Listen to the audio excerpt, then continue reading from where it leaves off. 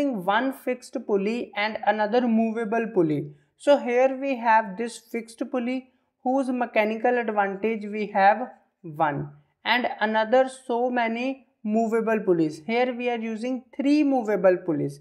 Now one by one we will see each and everything. First we have to calculate the mechanical advantage. So now we have to attach the strings. So now carefully see, first string we will attach with the support and another with this pulley, and again from support another to this pulley, again from support another to this pulley, and this is a changing the direction of effort. Now we have to calculate the tensions and we have to see the mechanical advantage. So before calculating the mechanical advantage, let's see the tension in a string. You have to remember one thing, that one string is having one tension. So this is a one string. So tension is constant in this string, that is T1 and T1. Clear? Here we have a second string. In this string we have a tension. Complete string is having tension T2 and T2. Here we have a third string, tension T3 and T3. Now carefully see, this string is extended up to a fixed pulley. So here we again have a tension T3. Here we are applying the effort, and here it is a load that we have to raise. Now we have to calculate the mechanical advantage. Mechanical advantage formula we have load upon effort. So basically we have to calculate the relationship between load and effort with the help of tension. How we will calculate? Carefully see.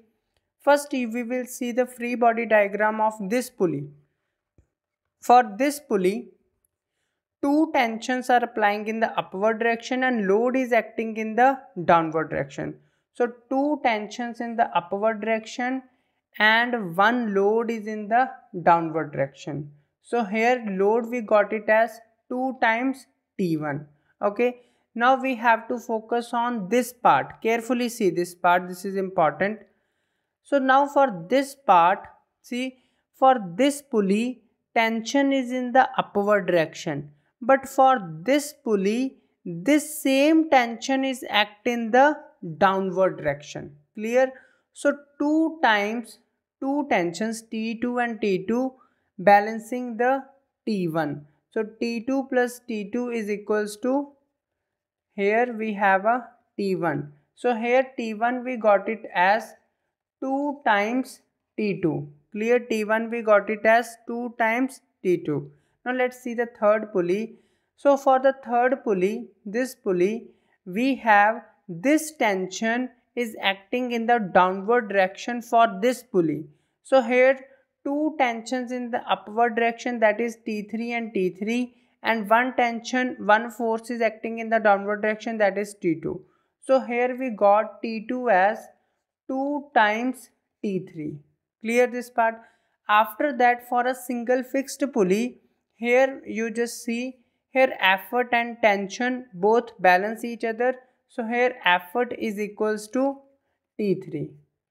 Now we have to make a relation. Now put the values. Here T1 value is 2 times T2. Put here T1 value. So here T1 value I am substituting as 2 times T2. Okay. But we want the relation in T3. Why? Because effort is in T3. So here this become 2 into 2, 2 square, not 4, 2 square we will write here.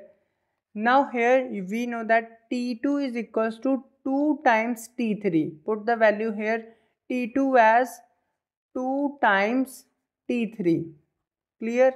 So here load value we got it as base same at the power 2 power 3 into T3. So load value we got it as 2 raised to power 3 T3. Now we have to calculate the mechanical advantage. Mechanical advantage we have load upon effort again. So load value we got it as 2 raised to power 3 T3, and effort we have, effort is equals to T3. So this tension 3 and tension 3 is cancel out. So mechanical advantage we got it as 2 raised to power 3. Now carefully see here. Here we have 3 movable pulley. First movable pulley, second movable pulley and third movable pulley. So 3 movable pulley, its velocity, mechanical advantage and velocity ratio is 2, here 2, here 2. So both are actually multiplying. So here we got it as 2 raised to power 3 for 3 movable pulleys. Okay, so 3 movable pulleys, we got mechanical advantage as 2 raised to power 3. But for n movable pulleys, if we have n number of movable pulleys, then mechanical advantage we got it as 2 raised to power n for n movable pulleys. Clear this part? Now we have to calculate the velocity ratio. So velocity ratio is what? Velocity ratio is displacement of effort over displacement of load. Here we are applying the effort. So here we got displacement of effort. For example, this is D. And here we got it as displacement of load, that is DL. Now carefully see. Here it is a fixed pulley. So if it is a D displacement, here it is also a D displacement. But for a movable pulley, the displacement of this point is only D by 2. This we have done in the movable pulley, that if effort is moving a D distance, then this load is moving only D by 2. And for this pulley, if effort is moving a D distance, this load at this point is only moving D by 2, means half of this value. Half of this value means D by 2 square. And if this effort is moving D by 2 square, so this load is only move half of this, that is D by 2 square, half of this value. This we have done in the single movable pulley. So now here we got it as D by 2 cube. So now here displacement of effort we have D and displacement of load we have D over 2 raised to power 3. So here 2 cube is going in the numerator, D by D cancel out. Velocity ratio we got it as 2 raised to power 3. So for 3 movable pulleys, velocity ratio is 3. For n movable pulleys, velocity ratio is 2 raised to power n. So now let's generalize the term. Here mechanical advantage we got it as 2 raised to power 3 and velocity ratio is 2 raised to power 3. For example, let's take the value as it is 8. So mechanical advantage 8 means greater than 1. So this fixed pulley along with the combination of movable pulley act as a force multiplier. So this whole system act like a force multiplier. Let's take the value and calculate how much mechanical advantage we are getting here, means what benefit we are getting from this system. For example, we have a block of 1000 kg.